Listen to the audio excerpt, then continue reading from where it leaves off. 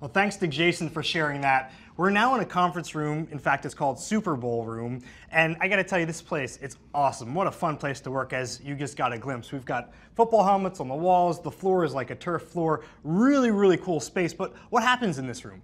Well, there's fields of play on Sunday, there's fields of play in the virtual world of Madden, and there's fields of play as we're making the game as well.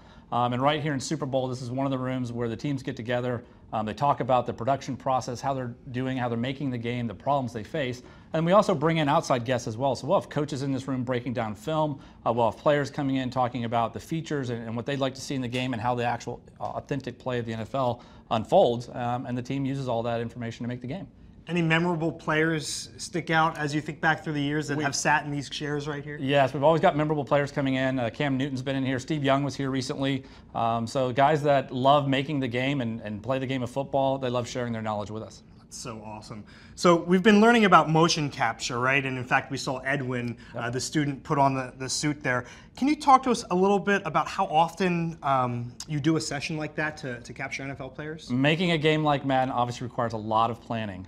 So Jason, our animation director, our creative directors, our art directors, our producers, and game designers, they all get together and think about what we're building, and they'll plan out the shoots. So there's usually a major shoot, at least one every cycle as we make Madden. That could be a week-long cycle up and outside Vancouver at our Capture Lab, which is still, I believe, the world's largest video game motion capture facility. And then they'll also do smaller shoots along the year as they come up with different things that they find, pickup shoots that they want to get, a cover athlete they want to get some more footage of. So it's a constant process, but something that we plan out and we think about every year. Wonderful. Well, as I've mentioned, my favorite part of these events are being able to bring the students along with us on this journey, and there's so many questions that are coming in. And so let's kick this off with a few questions. This one's from Carolina Springs Elementary, and it's from Mrs. Wisnant's class, and she's referencing 21st century skills. So if you're not familiar, communication, collaboration, creativity, critical thinking. And what they wanted to know is, what 21st century skill do you think is most important to make the Madden game successful? Oh, great question. And I think if making games was as easy as playing them, then I could easily pick one of those things. But the reality is there's lots of challenges that we face in making games. And it's a fun, creative process, but lots of challenges. So realistically, it's all of those skills combined that we need. We're very creative. Obviously, the teams have to collaborate. They have to communicate their ideas. And certainly, we have to figure out how we're going to pull all this together. And that's why it's more about just picking the skill at the moment, how you prioritize not one skill for the whole year or making a game, but what you prioritize in the moment for the challenge you happen to be facing. So it's pulling the right tool out of the toolbox at the right time. Right tool at the right time. Love that. Great advice kicking off this virtual field trip. So, more questions, some more advice too, probably. John W. McLeod School is participating. Hope you're watching. Hi, guys. And Mason specifically wanted to know, do the engineers that create the game have to love and understand the game of football? Good question, Mason. I think that when people come here, that we get that question a lot. And the reality is you just need to be passionate about games and passionate about your craft and the expertise that you bring to the table. So if that passion is there and you love creative problems and you love solving those problems, then that's where we all start. Now, certainly as the teams are created and they make Madden, I think we've seen certainly through the years that people that may not have been football fans become football fans. They're immersed, they pick a favorite team, they have a flag hanging at their desk, and it becomes part of just the overall culture of making Madden NFL football.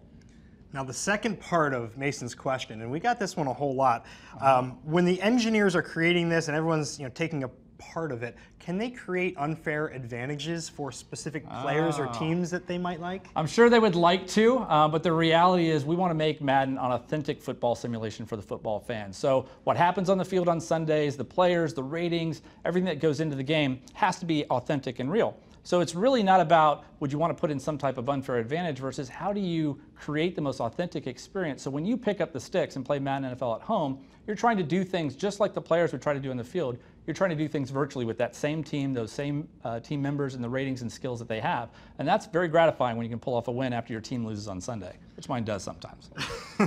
I understand that. More questions coming in. Andrew Minelli. Hi, Andrew. Thanks for joining. He's a part of Oceanside's Project Extra program in New York. And he wanted to know, how do you know what to improve when you're in the process of creating a new game?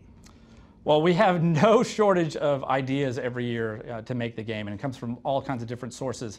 But let me highlight 3 of them. One, we're what we call a player-first company. First and foremost, we put our players first in everything that we do.